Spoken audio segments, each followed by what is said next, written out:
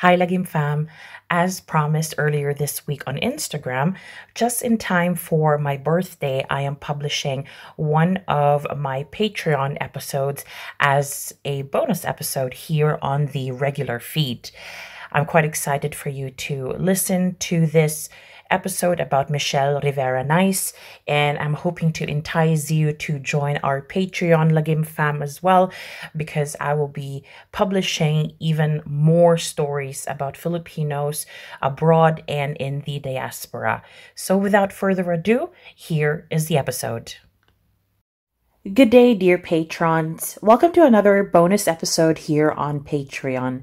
As you know, I publish bonus episodes every month, and depending on your chosen tier, you either get to hear one or two bonus episodes every month. To learn more about what each tier offers, make sure to check Lagim's Patreon link below in the show notes. If you are new to our Lagim Patreon fam, in these bonus episodes, I cover true crime stories involving Filipinos in the diaspora. These cases are sometimes very well known, but some are barely written about. These episodes, therefore, may vary in length, but I also make sure to provide you with update episodes, especially in cases that are new or are still ongoing. Now, without further ado, let me tell you the story of Michelle Rivera Nyce, a beautiful Filipina who was born in Mibantang, Bukidnon, but grew up in Orion, Bataan. Her story seemed to have started like countless stories of young Filipinas who grew up in poverty, but who found themselves falling in love with a foreign man who promised an easier and better life abroad. Although these stories are hardly fairy tales, Michelle's story nevertheless seemed to have devolved into a horrific nightmare. This is the story of Michelle Rivera Nyce.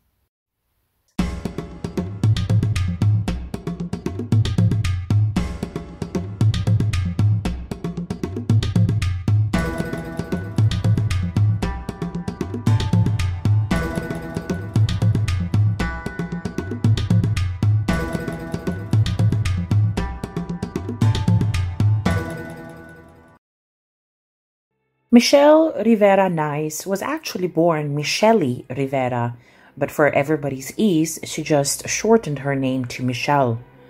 She was the middle child of 7. The family originally were from Bukidnon but migrated to Bataan at some point.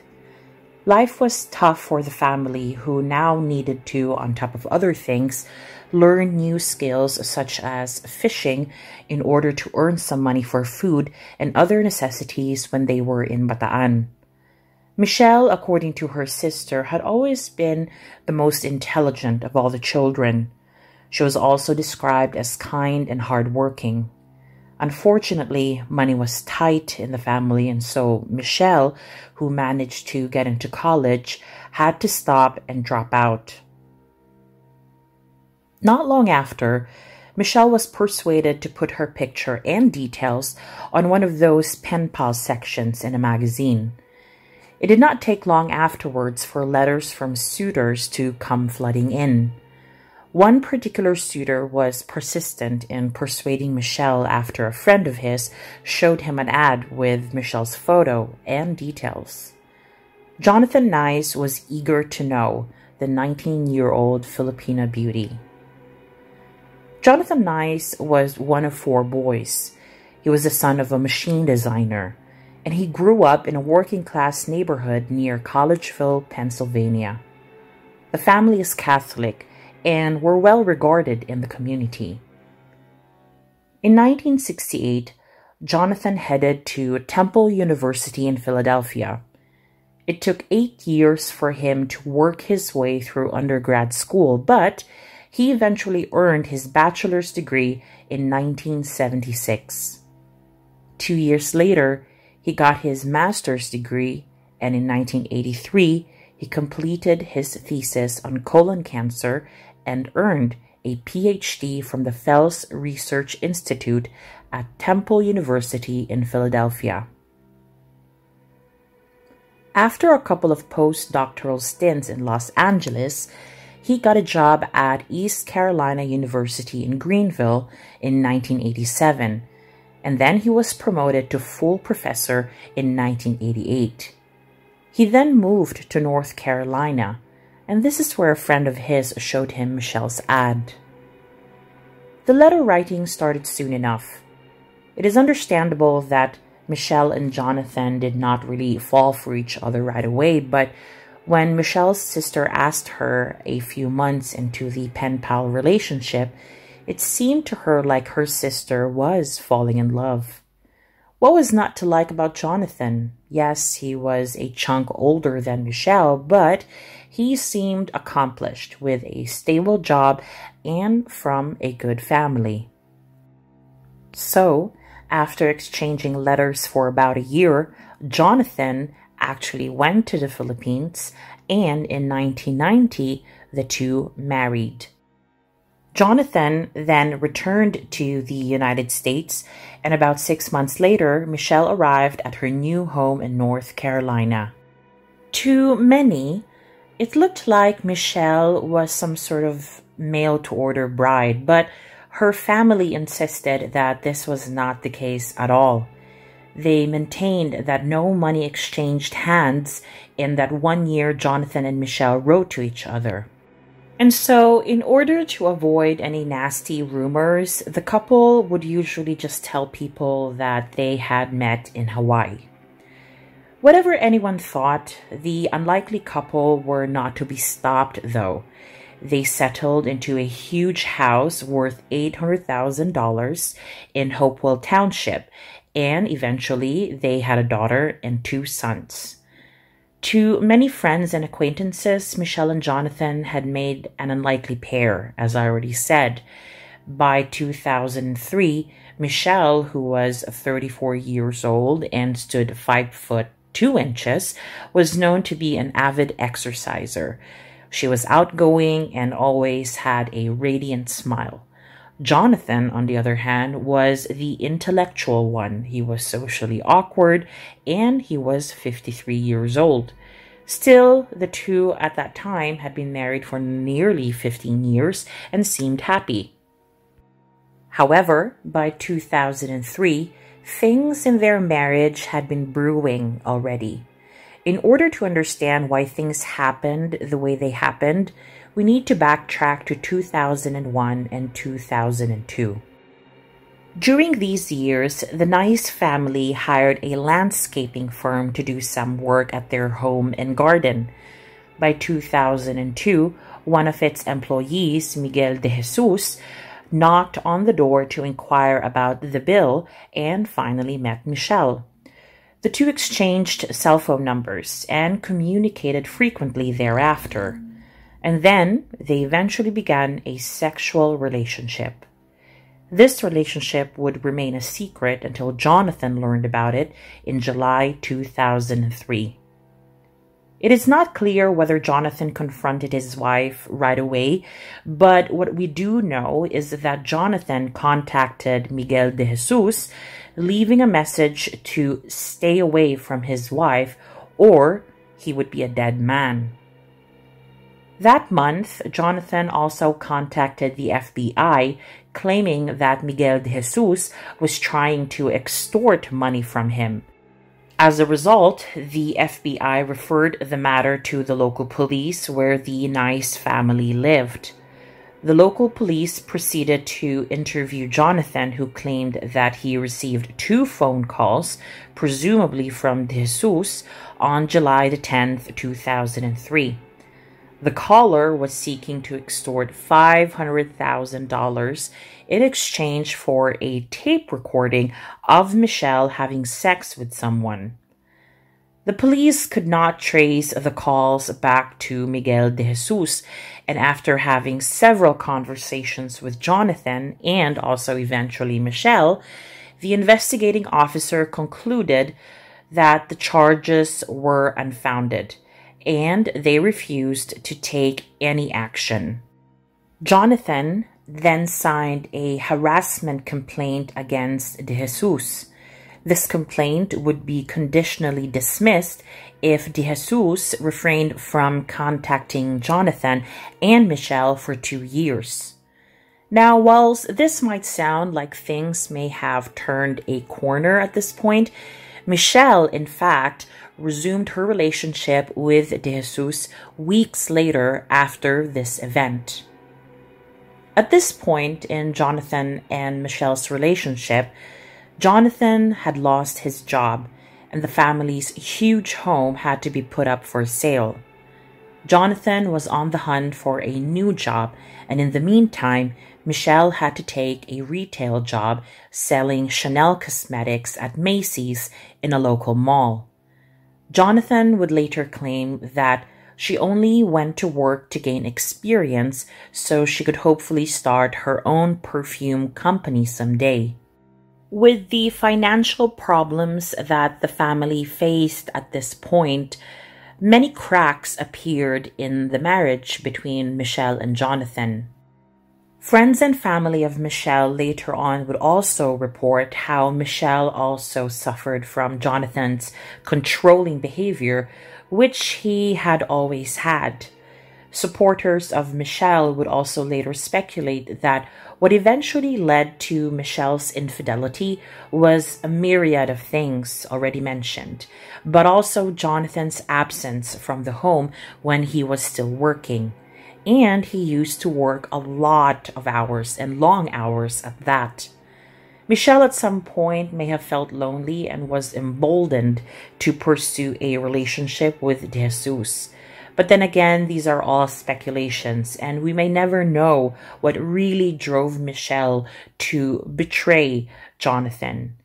All we know was that she continued the relationship and continued to secretly meet with De Jesus at motels near where she lived.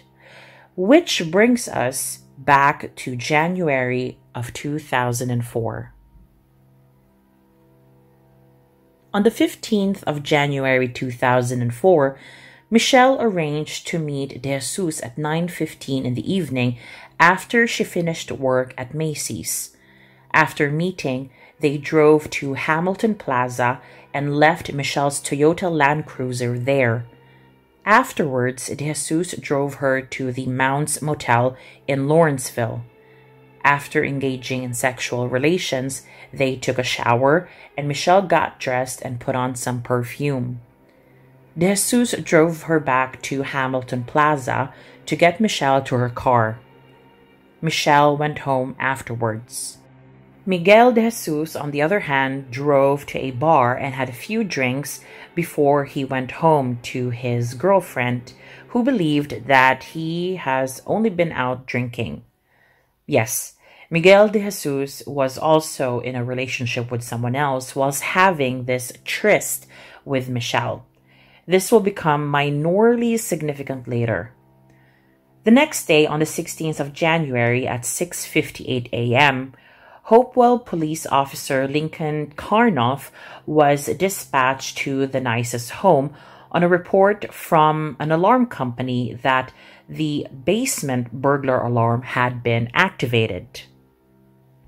Around the same time, Public Service Electric and Gas Company employee Richard Archer saw a car, a Land Cruiser, with its engine still running, resting against an embankment on Jacobs Creek Road. He did not immediately investigate, and I do not know why such a discovery would not prompt somebody to immediately investigate what is going on. But anyway, after breakfast, Richard Archer told the driver of the gas company vehicle, Chuck Black, to pull over. Archer then walked down the embankment and saw a woman inside the car. She was slumped over on a pillow with her eyes open. He then noticed footprints leading away from the car and across the ice on the creek and up the other side of the embankment. He also noted minimal damage to the vehicle and also frozen blood on the running board. Archer shared his discovery with Chuck Black, who immediately called the police. Afterwards, various Hopewell police officers responded to the scene. In addition to the observations made by Archer earlier on, the police observed a few more things that gave them pause. They saw blood on the exterior of the rear driver's side door. They also noted the footprints leading away from the car and took photographs and cast impressions accordingly. They then learned that the vehicle was registered to the Nyce's family home address, which was not too far away from where Richard Archer and Chuck Black found the vehicle. Hopewell police officers Sergeant Michael Seremsak and Officer Michael Sherman then thought it would be best to head to the Nyce family home right away. They arrived there at around 9:13 in the morning. They walked through a single open garage door and knocked on the door from the garage to the house. Two young children answered and said neither of their parents was home, but that their father, who had taken their brother to school, would be home soon. And so the officers decided to wait in their police car until Jonathan, appearing sort of disheveled, drove up to the home. Officer Seremsak told him that they needed to talk and asked if they could come in. Jonathan agreed and drove up the driveway and parked in front of the house, simultaneously closing the open garage door. Then they all entered through the front door of the house. Officer Seremsak then advised Jonathan that the Land Cruiser registered to the Nyce family had been in an accident. Jonathan said that his wife used that vehicle and he asked how she was and what hospital she was in. Instead of responding to Jonathan, the officers asked him when he last saw her. Jonathan responded that she was supposed to work from 6 p.m. until 10 p.m. and then she was supposed to go out with a friend. Jonathan told the officers that Michelle had told him she would be home by 1 a.m., but he knew from experience that she would not get home until later and sometimes did not come home until the next morning. Officer Seremsak then excused himself and called his supervisor, Lieutenant Frank Fetcher, and told him about Jonathan closing the garage door when he arrived at the house. He found this odd and thought that it was worth looking further into this whilst Jonathan was still being interviewed because he could be a possible person of interest. Whilst this was ongoing in the home of the Nyce family, the coroner at the crime scene was ready to tell the police officers that the woman in the Land Cruiser was most definitely Michelle. He passed this information to the two officers who were at that moment interviewing Jonathan. When the officers told Jonathan, they also made it a point to tell him of his rights, and they also told him that they needed an official statement from him. They explained to him that he was not a suspect at this time. Jonathan indicated to the officers that he understood what was being said to him, but what struck the officers was that Jonathan did not appear to be upset about the news of Michelle's death at all. Moving on with the interview, Officer Seremsak then asked Jonathan if Michelle had been seeing anyone else. Jonathan said she had. He then started explaining the issue with Miguel de Jesus allegedly attempting to extort money from the family. The officers took this information on board and continued their preliminary investigation. The police officers then asked Jonathan if they could check the home's basement to see if there were any signs of intrusion or of anything suspicious at all. Jonathan permitted this.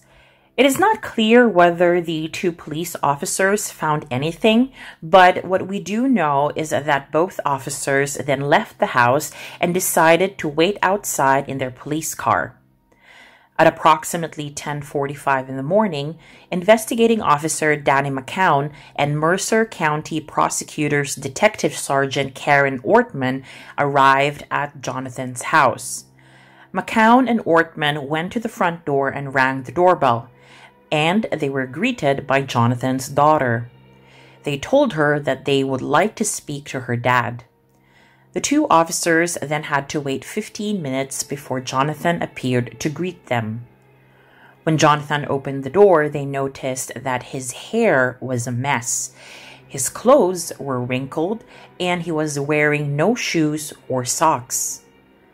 McCown asked Jonathan to come to the station to give a statement, and he agreed, accepting McCown's offer to drive him to the police station. On the way, Jonathan stated that De Jesus's quote-unquote wife had to be involved in Michelle's death, a seemingly random information to give at that moment. Nevertheless, the officers made a note of this statement. At the police station, Jonathan was questioned for 2.5 hours. The officers deemed his answers to the questions as sort of improbable. Jonathan shared the extortion attempt from the previous summer and added that Michelle told him how Miguel de Jesus had made threats against Jonathan when talking to Michelle. He also alleged that de Jesus called him once screaming he was, quote, going to kill the bitch, obviously referring to Michelle. Jonathan also claimed that Michelle told him that De Jesus's partner had sent Michelle, quote, nasty text messages. He asserted that Michelle told him that she needed a new car because people were following her from work and that she suspected it was De Jesus or one of his friends. At one point in Jonathan's questioning, the conversation veered into footwear, something that would prove important later in the police's investigation. Jonathan let it drop that he wore size 12 shoes. The police would make a note of this, but they made notes of other things they had observed as well.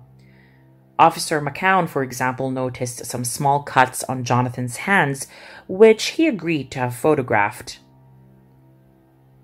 The police officers then asked if they could swab his inner cheeks for DNA comparison, and Jonathan surprisingly said yes.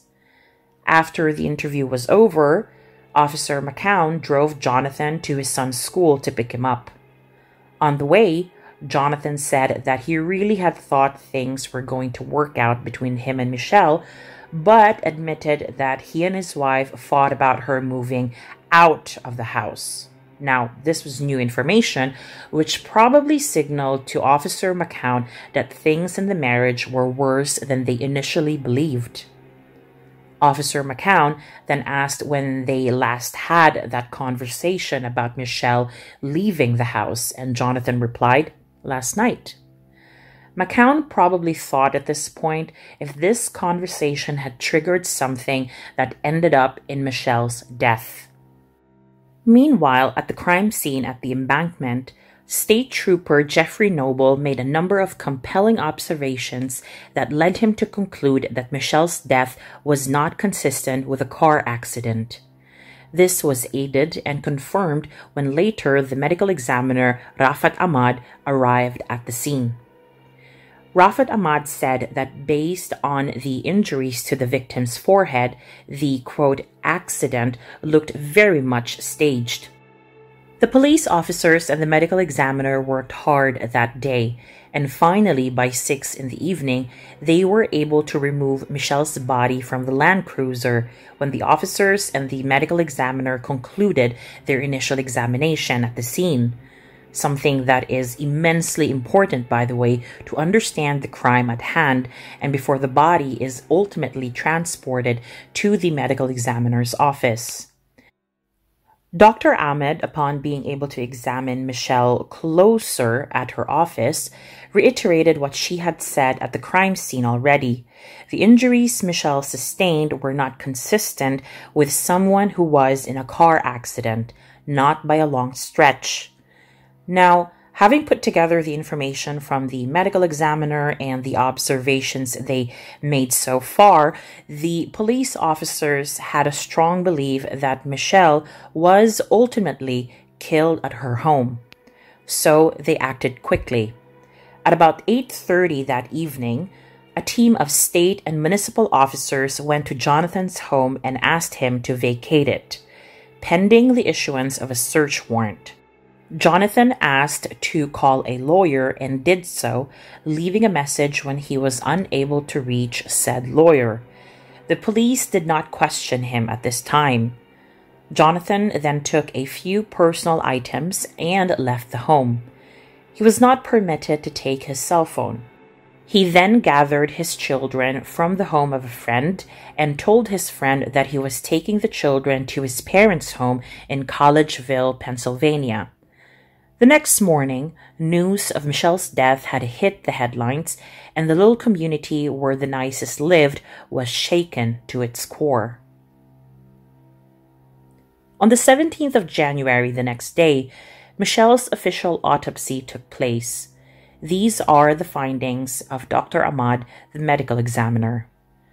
Michelle had 3 deep, gaping lacerations to her forehead, an extensive skull fracture, and massive intracranial hemorrhages caused by excessive force. She had multiple other internal and external injuries, including defensive wounds. From the froth that had developed in Michelle's lungs, Ahmad determined that she had lived for 10 minutes after the trauma had been inflicted on her body. The cause of her death was massive blunt force trauma to the head, fractures of the skull, contusions of the brain, and intercranial bleeding. Meanwhile, the police only managed to obtain their search warrant by 10:30 in the morning on the 17th. What was not helpful once they did have the warrant was the fact that they did not have enough officers to conduct the search, so they had to wait until 6 that evening before they could conduct a proper search of the home. Now, bear in mind, the house was big. The house had 17 rooms, a full basement, an attic, and a 3-car garage. It took some time to process the whole house.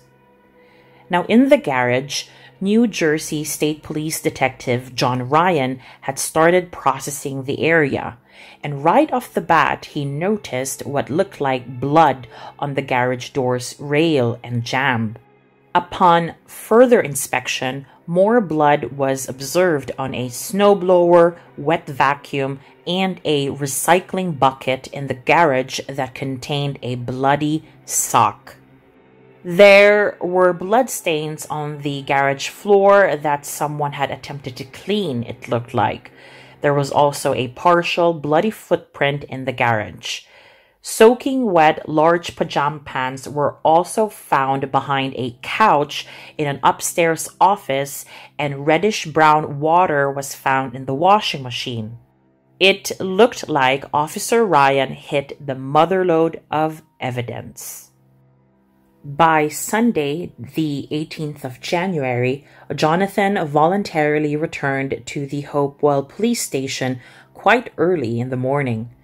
Again, he was read his rights, or what in the U.S. is called being Mirandized, after the landmark case of Miranda versus Arizona, which cemented into U.S. law that a person being arrested should be read his rights, such as having the right to remain silent or the right to legal representation.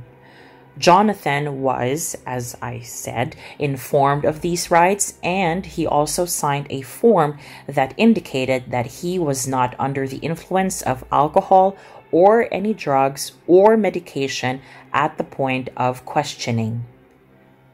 The second round of questioning could therefore now start. State Police Detective Sergeant William Scull had joined the interrogation and got right to the point. He told Jonathan that they did not believe Michelle died in a car accident, and that the evidence collected so far was implicating him. At this point, Jonathan knew he had become a person of interest and said that maybe it would be best for him to get an attorney if he was a suspect. Skull confirmed that indeed he was now a suspect and he should decide whether he wanted a lawyer or not. Jonathan then thought and then backtracked and said he did not want a lawyer after all. The questioning therefore continued, and Jonathan insisted that the police should be looking at De Jesus and his partner based on Michelle's affair and the alleged extortion attempt. He claimed that Michelle was so afraid of De Jesus's partner that she had disabled the light bulbs in the garage so she could not be seen in it. Skull replied that this story did not make sense to him. Jonathan then asked whether he should obtain the opinion of an attorney regarding his theory of Michelle's murder. Skull told him that he could not give him any advice about this and asked him what he wanted to do. Did he now want to call a lawyer or not? Jonathan then asked if he could go home and think about it, but Skull told him that there was probable cause to arrest him officially and that he was not free to leave the police station. Jonathan reiterated that he did not want a lawyer. He then did something rather odd. He offered to make an incriminating statement in exchange for a short jail term so he could take care of his children. Skull said that he would not bring such a suggestion to the prosecutor, and for the third time asked whether Jonathan wished to exercise his constitutional rights to have legal representation. Jonathan again said no. The officers in the questioning room noticed how Jonathan's demeanor became deflated and how he suddenly grew quiet. He repeatedly said, quote, "I did not kill my wife." Skull then asked him to define the word kill, to which Jonathan replied, shoot, stab, or choke. The questioning continued, and at some point Skull told Jonathan that he could not convince him that he was not involved in Michelle's death and asked if he were in Skull's place whether he would believe his denial. Jonathan thought about it and replied, probably not. By 10:24 in the morning, Police Captain George Meyer interrupted the interview and called Skull out of the room. Jonathan's brother, Michael Nyce, who was at the police station, had received a phone call from Lee Engelman, the lawyer whom Jonathan had called Friday evening. Engelman had told Michael that he wanted Jonathan to call him and asked Michael to tell him to stop talking to the police. Michael wrote Engelman's number on a piece of paper and relayed Engelman's instruction for Jonathan to the police. Captain George Meyer conveyed the information to Skull and handed the piece of paper to him. Skull returned to the interview room and told Jonathan that Engelman had called and wanted him to return the call. He put the piece of paper with the phone number on the table in front of Jonathan and told him that the lawyer would probably tell him not to talk to the police. Skull told Jonathan for the fourth time that he needed to make a decision, and Jonathan pushed the paper away and said he wanted to be helpful and did not want to call the lawyer. Skull asked Jonathan what was stopping him from giving his version of events since he insisted that he did not kill his wife. Jonathan suddenly became quiet and then said he wanted to know whether Michelle had been with De Jesus the night she died. Skull, who was now more updated about Michelle's whereabouts before she was found by the embankment, said she had indeed been with De Jesus as per their initial investigation. Jonathan then became somewhat emotional and asked how he could be sure that Skull was telling the truth. Skull said it was up to him to determine whether he was being honest or not. Skull, at this point, felt like he could push the interrogation a bit further and added some more information that the police found out about Michelle. He may have thought that if he revealed what he knew to Jonathan and signaled to him that the police were onto him, Jonathan might come clean. And he would be right. Skull told Jonathan that he knew Jonathan had called Michelle on her cell phone, but that she had turned it off. He also told Jonathan that they believed she had doused herself in perfume before she came home, probably to mask the smell of De Jesus on her. Upon hearing this, Jonathan stated, "I did not mean to kill her." In an unrecorded statement, Jonathan explained that the children tried to call their mother before they went to sleep, but that the call went straight to voicemail. He then took lorazepam and went to sleep. He woke up at midnight and called Michelle's cell phone again, but again it went straight to voicemail. He said after that he went back to sleep. Jonathan then said that he was awakened at 2 in the morning by the sound of car tires crunching on the snow outside. He went to the garage to talk to Michelle, who had just arrived, because he suspected that she had been with Miguel de Jesus. He claimed that he got to the garage door before she got out of the Land Cruiser. When she opened the car door, he stood in the space created by the open door and asked where she had been.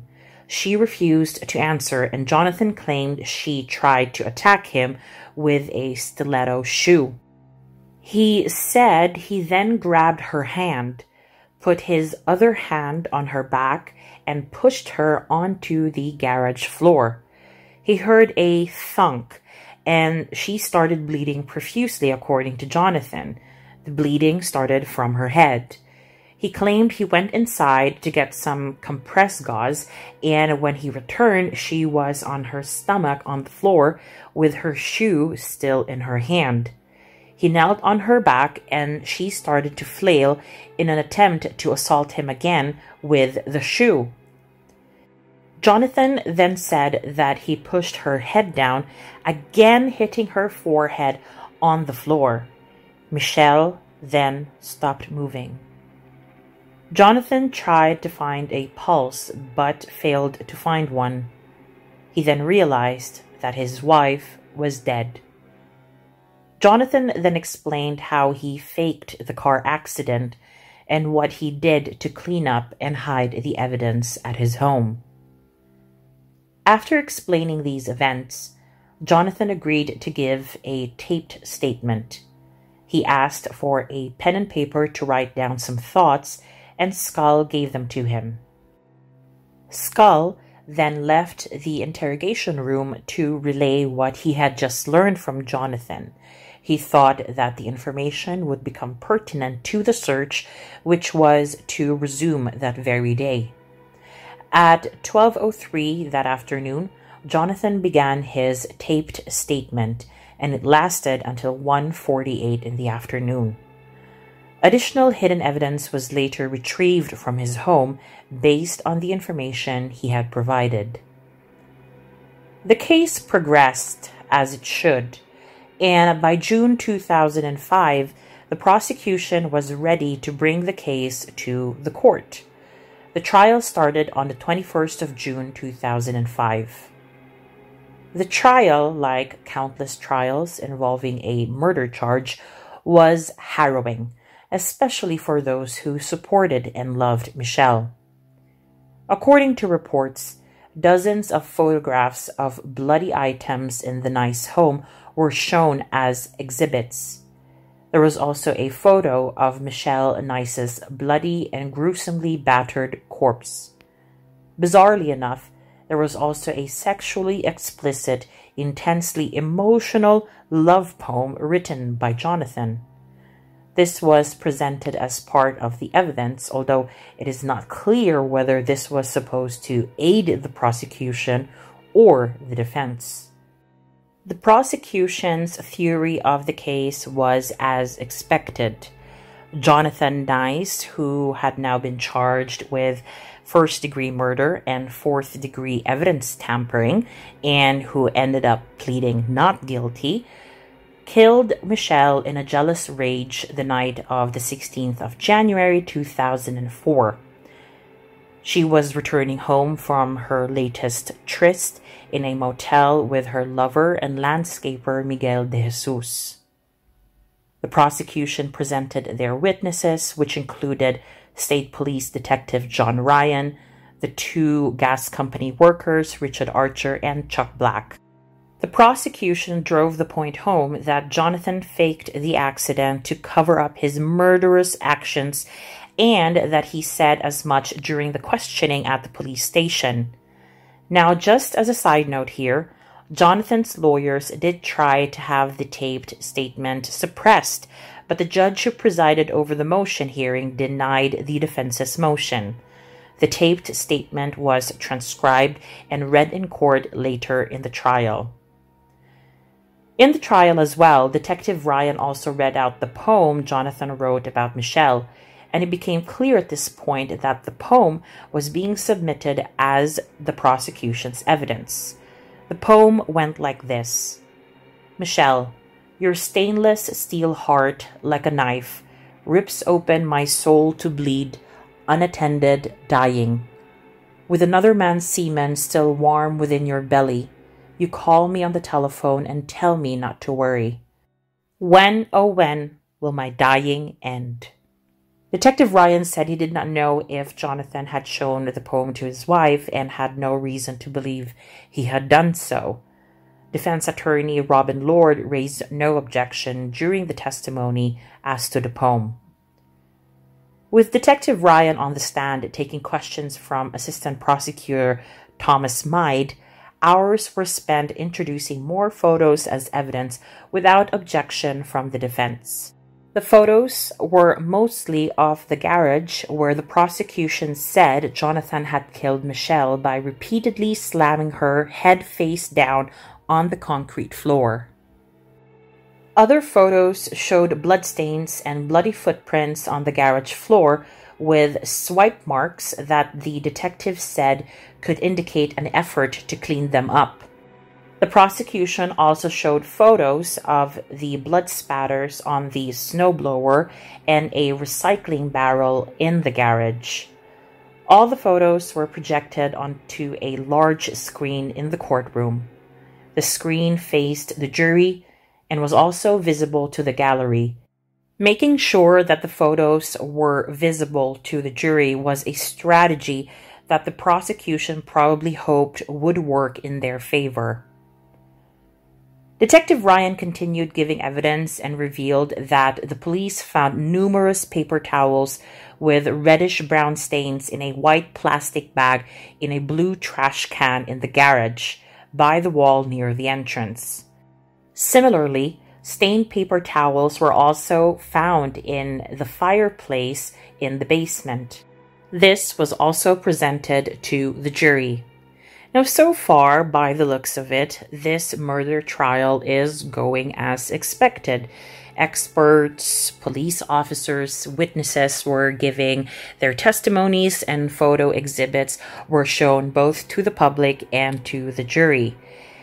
Now, it might seem boring, and a lot of murder trials are quite boring like that because they have to go through the motions of going through all the evidence, questioning the witnesses, cross-examining the witnesses.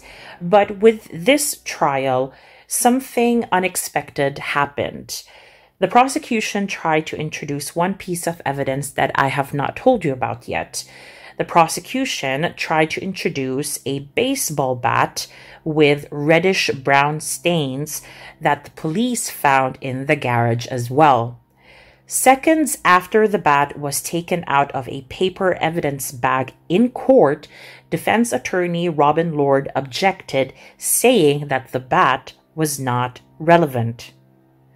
The presiding judge in the trial sustained her objection, and the bat did not become part of the official batch of evidence.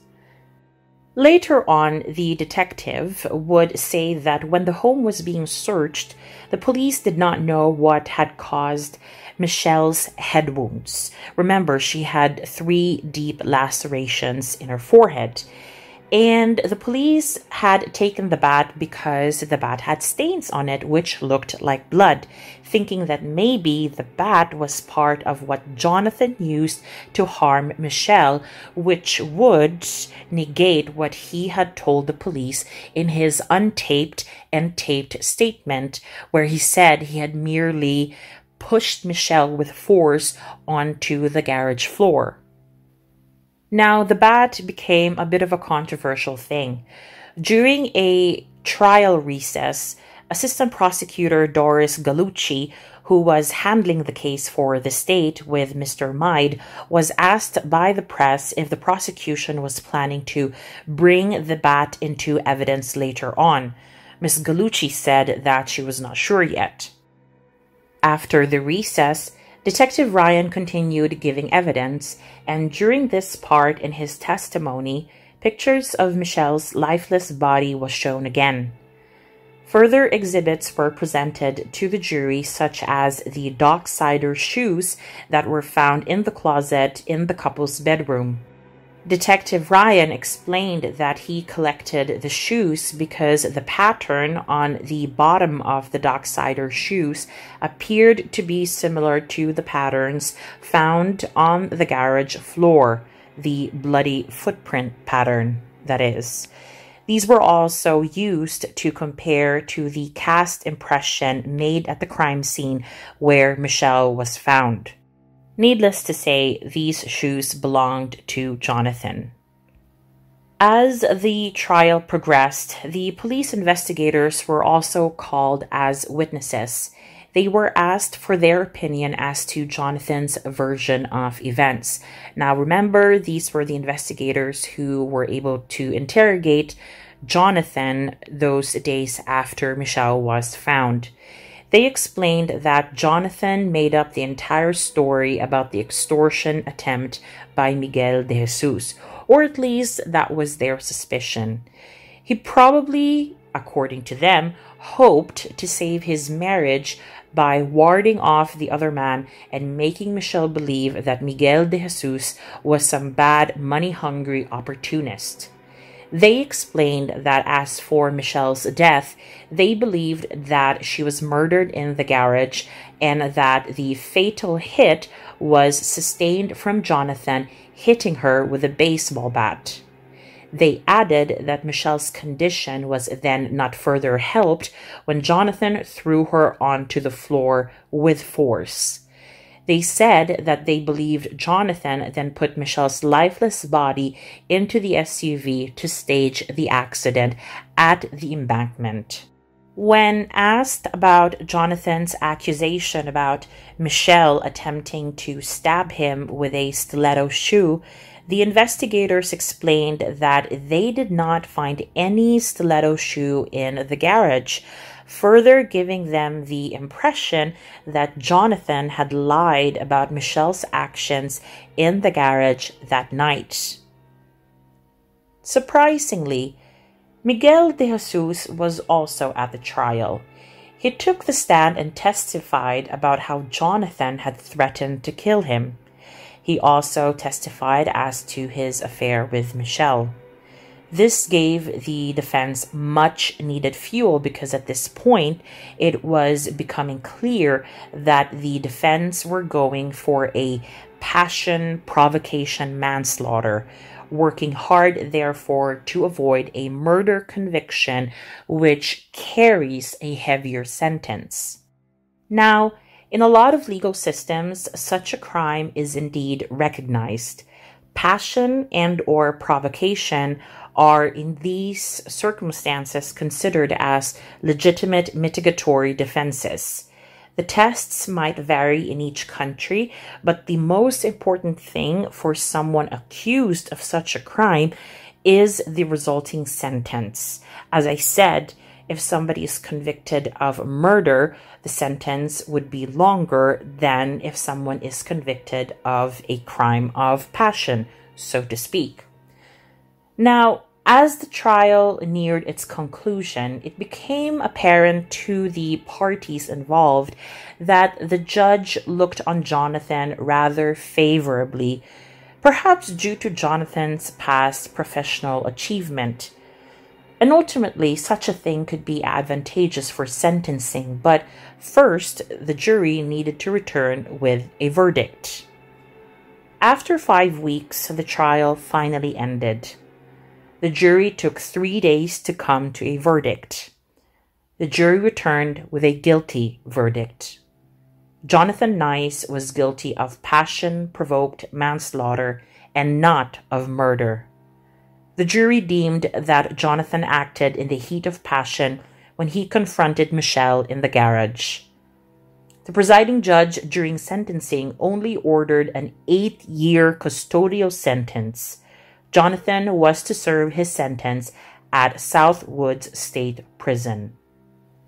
As expected, Jonathan appealed the court's conviction, but an appeals court upheld the conviction in May of 2009. I guess it did not matter in the end because Jonathan was in fact released from jail after only 5 years on the 5th of December 2010. He received credit for good behavior and for the time he spent incarcerated before sentencing. So, what did Jonathan do after he was released? Jonathan moved in with his parents and he reunited with his 3 children. Later on, he wrote an ebook called Under Color of Law: The Deliberate Conviction of an Innocent Man and the Destruction of a Family. A lot of people viewed this effort to publish a book as something to vindicate himself. And personally, I found it rather audacious of him to publish anything at all. In his literary effort, he changed his story about the way Michelle died and the nature of her relationship with Miguel de Jesus. Jonathan alleged that de Jesus initially got Michelle into bed by drugging her, then took to stalking her. Jonathan blamed Michelle's death on de Jesus, saying she died clutching de Jesus's black hair in her hands, and her fatal injuries probably came from falling off the Mounds Motel balcony where she spent her last night on earth with de Jesus. Jonathan also claimed that the only reason Michelle was in that motel that night before she died was that she was duped into thinking there was a baby shower there. This was all a fallacy because the police never found any of this in their investigation. You would think that after being blessed with a shorter sentence, Jonathan would just stay private and not stir the pot anymore, but this ebook surely caused a lot of hurt to those who loved Michelle. You would also think that Jonathan would stay out of trouble given his history, but that would not be the case. In 2020, Jonathan was accused of bilking desperate pet owners online by selling unapproved drugs he claimed were capable of curing canine cancer. Jonathan was indicted on charges of wire fraud and interstate shipment of misbranded animal drugs. There is currently no update about this case. However, if I do hear something about the case and whether Jonathan would be imprisoned for what he did last year, then I will be the first one to update you. Now, when researching this case, a lot of things did not sit right with me. The media really latched onto this affair between Michelle and Miguel and made sure to portray it as sordidly as possible. I get that that makes for great headlines and ratings, but bear in mind that one never really knows what goes on in a relationship, except for the 2 people involved in said relationship. I also feel that by giving Jonathan a short sentence that was cut even shorter, he virtually got away with killing someone who he sought to control during their marriage. Ultimately, I think Michelle did not get justice, especially because Jonathan got to raise their children and potentially influence the narrative about their mother. Whilst I'm not saying that Michelle was perfect, having an affair did not necessitate being killed. She deserved to live and continue being a mother to her children. I just hope that her children will see that despite her imperfections, she had every right to live and that their father needed to take responsibility.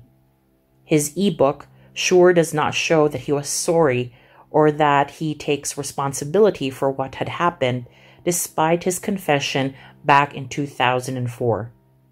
I do still hope that he sleeps well at night. And with that, I want to end this rather long bonus episode.